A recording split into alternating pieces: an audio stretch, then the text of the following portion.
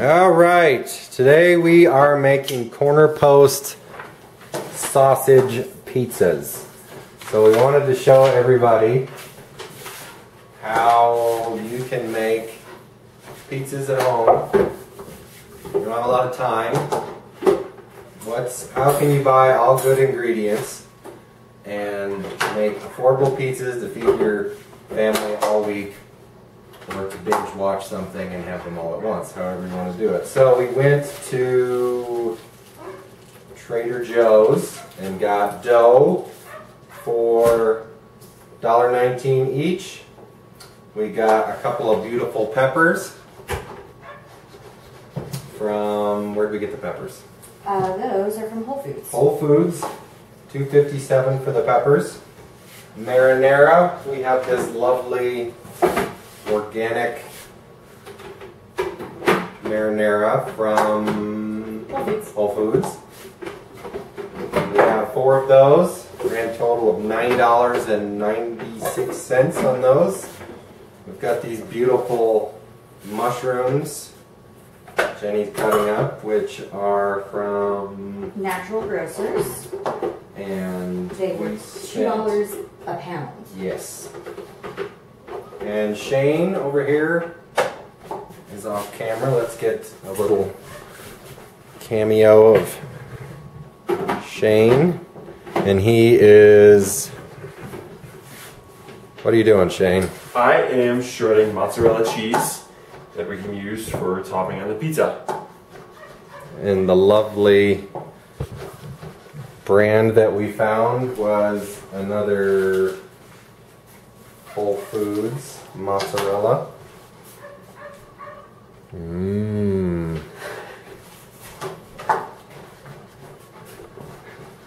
That our mozzarella was $2.99 each, 29 bucks for the cheese. Somewhere out here we have some arugula for color. Oh, it's in the fridge. It's in the fridge. Spent $1.99 on the arugula. Our corner post sausage.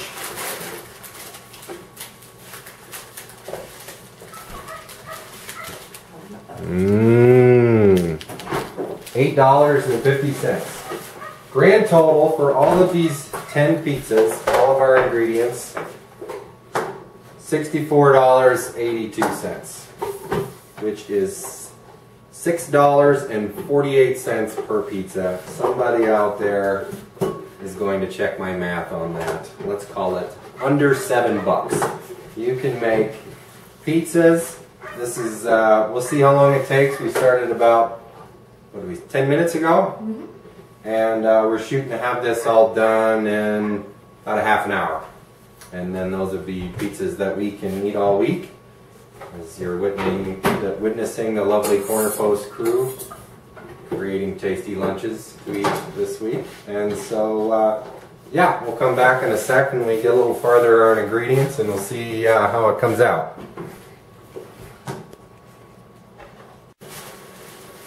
And we're back. So what are we doing here, Jenny? We are rolling out our pizza doughs to the size that we want. And then we're going to pop them into the oven for about just under 10 minutes to par bake them, throw all the toppings on, and we're ready to freeze them. How big are you supposed to make them? That's kind of up to you. You want a thin crust or a thick crust? Shane is struggling with that one. I'm working on it. I'm getting there. It slowly forward. Now it's kind of up to you what size you want. You can make them really thin to lower your carb intake, if you please. Mm-hmm. But most of these, they're a pound each, so it's roughly about a 12-inch pizza. Okay. 1 pound makes a 12-inch pizza for the average crust thickness. So we didn't add earlier, so you just need a little bit of flour, which if you don't have flour in your home, get some. And I'll leave it that simple. That's not a major cost overall. Maybe adds what? For a big bag of like 5 pounds, maybe $4 Yeah. if you're getting organic. There you go. Get good flour. Okay, so we'll get these all rolled out. Show you we've got our sausage cooking over there, and our peppers and mushrooms, which you want to cook. Takes about how long to brown the sausage? Probably about 5 to 8 minutes, and same thing with the veggies. I'm just getting them cooked a little bit so they can go right onto the pizza. So that same 5-6 minutes or so. And it's easy to do as you are just rolling out your dough, so you can multitask it, cut down your time. Okay. Alrighty, so we'll get that cooked up. We'll get the rest of these flattened out. We got all of our cheese ground up with, we like to use this little food processor. It'll take you a while with a hand box grater, but that sounds terrible. maybe you got a kid that needs something to do, I don't know. But there you go. We'll get these all put together. We've got the oven preheating at 350 degrees, and yeah, we'll check back with you here in a minute. Okay, so this is a vital step in the process here. We on the dough, you want to partially bake the dough. Do you want to fill us in on how we do that, Jenny? Yeah, we're rolling out raw dough right now, and then we will put it on. We're using one pizza round and then just a cookie tray. So one's perfectly round, the other one's a little bit squared. And you bake it until you can basically pick the dough up without it ripping on you. Okay. And then we can put all of our toppings on. We can either freeze it, so you can pull it out of the freezer and just pop it in the oven to finish cooking it. Or from here, we could put all of our toppings on and just finish baking it, and it's ready to go. Okay, so we pre-baked it for how long, you said? It was between 5 and 7 minutes. Okay. You just kept touching, like on when the dough is on the pan. If you can lift it up without it stretching like this, then it's going to be ready. Alrighty, so we'll get these things topped up, and we'll get them cooked.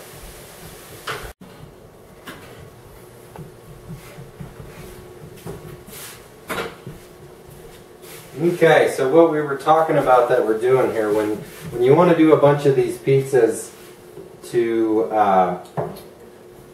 get them to where they're kind of ready for you to thaw them out and cook them, what Jenny's doing here is she's partially baking the crust for 5 or 6 minutes. And then we're going to put all our toppings on those. And then at that point we can freeze them. And they freeze really well. All your ingredients stay real fresh. Your pizza stays real crisp when you're ready to cook it. So rather than fully making these, putting all the stuff, cooking them all out, and then freeze them, they freeze a lot better to just partially bake the crust. Put your meat and your toppings on, and then freeze those. That's the way to do it. Yeah, it's the difference between the pizza tasting like freshly made pizza and leftover pizza. Because if we were to just cook the whole thing and freeze it and then heat it up again, it's going to just taste like leftovers. It's going to taste like a shoe. This is going to taste like a brand new pizza every time. Brand new pizza. There it is. Alrighty, I'll come back in a minute.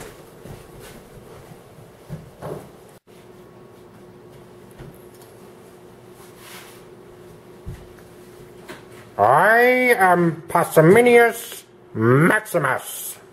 I'm here to tell you about my new conquest.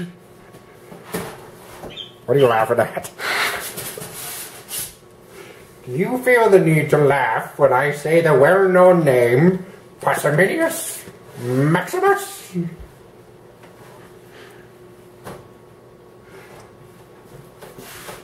Jenny, when are my pizzas done? Right now, go ahead.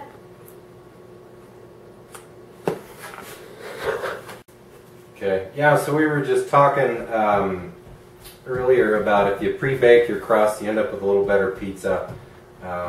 It's a little cheaper to buy the dough that we bought. Jenny was saying if you buy the, well, let me say it so I don't screw it up. If you purchase the pre-par baked dough that you can just put your toppings on, it was 700% more expensive. So there were $7 Gotcha. per dough opposed to $1 per dough. So you're basically paying for your convenience and saving yourself, I don't know, like 40 minutes of rolling out a bunch of doughs. Yeah, that's what we realized in doing this is it adds quite a bit of time to do it this way, which is worth it, and it brings the cost to half at what it would be if you bought the Already par baked. Yeah, which is usually like what you see at like a lot of grocery stores in Colorado at Safeway or something is like a baboli or something. Isn't that what they do? Yeah, so those are pre-baked, and they're twice the price. So if you want twice the price, I'd probably bring these to like 14 bucks a pizza, which, yeah, you decide if you want to go for the, if you've got the extra time. All in all, probably take us about 2 hours start to finish. That's kind of where we're on track with. Probably more like an hour and a half. Yeah. If you take a beer break or something, you're going to add. Yeah. Alrighty. How do we do this, Jenny? Dump. Oh, you just go right there. I'm just going for it. Get some more. So this is kind of just up to personal preference of how much sauce. How saucy you're feeling. Mm-hmm. Spread it out so it's about between 1 inch and 1/2 inch away from the edge.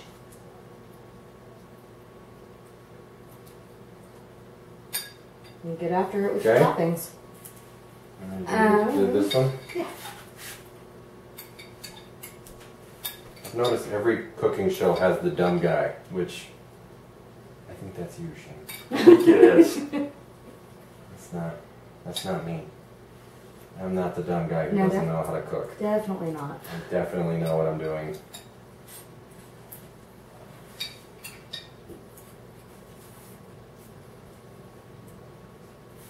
Yeah, So if you're watching this video and you don't know who the dumb person is and your family doesn't know how to cook, it might be you. If you're asking the question, who is the dumb person in the kitchen? That's probably. Not that anyone's dumb. None of our customers are dumb. That's not my point.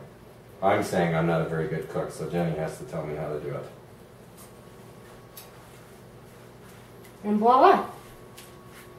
Wow! Let's get a close-up of that puppy. You just add all your ingredients like confetti.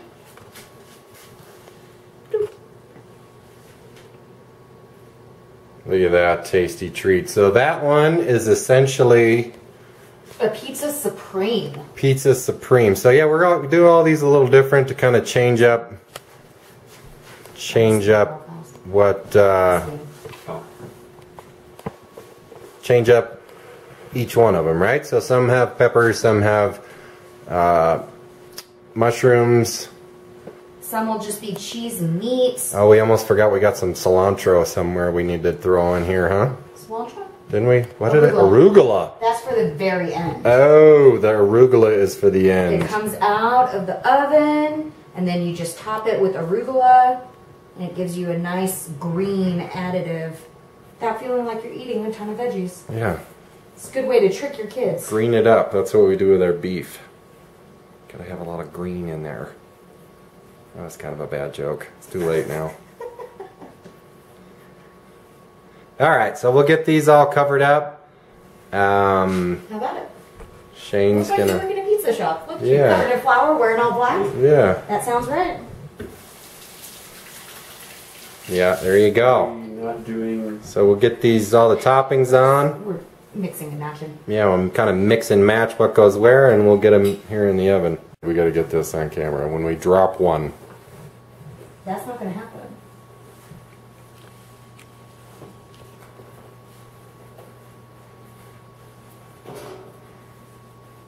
Okay, so we're getting them ready to go in the oven here.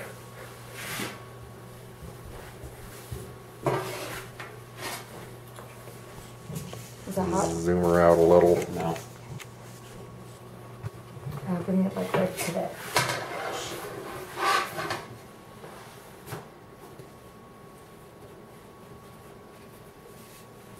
Put her on the pan. Oven's been preheating at 350. Throw her in there. How long are we going to cook it for?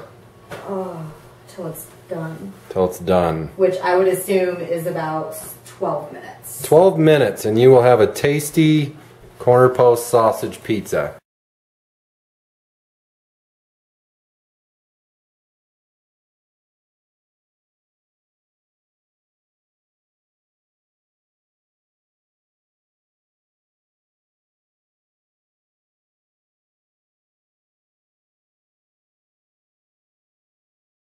Took us all in all to put these together, pre-bake the crust so where they're ready, they're freezer ready. All in all, it took us, oh, what are we at? About an hour and 30 minutes? Hour and a half? Hour and a half, yeah. Hour and a half, yeah. So at an hour and a half, you're ready. We'll wrap them up. What are we going to use? Some plastic wrap? Some non-GMO plastic wrap? Parchment paper? Put parchment paper. If you want to freeze several of them together, you just have to put parchment paper between them. And that will make it so they won't stick together. Yeah, that's not a bad idea. Are you better off to do... Either that or you can... Stack them? That's kind of dependent on freezer storage space, but you want to let them cool completely before you wrap them. Okay. Or you'll have like a steam effect that will make your dough mushy. Oh, gotcha. Well, we didn't bake these yet, so you... We par baked the dough, gotcha. so we can So freeze they're them still just a as they little are. warm from the pre-baking. Okay. So yeah, let's just, so the idea there is you want to stack them. There again. I'm supposed to sympathize with the viewers at home who don't know what they're doing, because I actually don't know what I'm doing. That's why they have me. So something like that. Okay. And then after it's cooled, Nice and cool. you can stack all the pizzas on top of each other with a layer of parchment. And then, yeah, plastic wrap around. Plastic wrap them. So you could do 2 or 3 this way if you want. Gotcha. What if I put, you know what? Here, this is fun. Don't you want to put it under it without wrecking it? Yeah, we'll have to let them cool before we Oh, can do because it they're though. real warm, they stick to the table, so you want to let them set for a while yet, huh? And as they get cool, the crust won't be as malleable. So they'll be easier to pick up. This Hello. is Kathy. How's it going? She designs our website, and she'll be enjoying the tasty pizza later. Say hello, Kathleen. Hello, Daniel. Hello. Kathy is my lovely sister. Holy crap. Yep, so we got some Okay. pieces done. Yeah. Yeah, so we'll let these cool off a little bit before we wrap them up. We got one in the oven in 12 minutes. We're going to have a pizza party to eat a pizza. Why is everybody looking at me like that? And action. Yeah, it's a dramatic pause. There it is. A cooked pizza. Very delicious looking pizza and nutritious. And good for the planet with our sustainable grazing. Why are you laughing? It's true. But there you have it. Corner post Tatesy pizzas, 1 to eat, pile of them to freeze. That'll feed us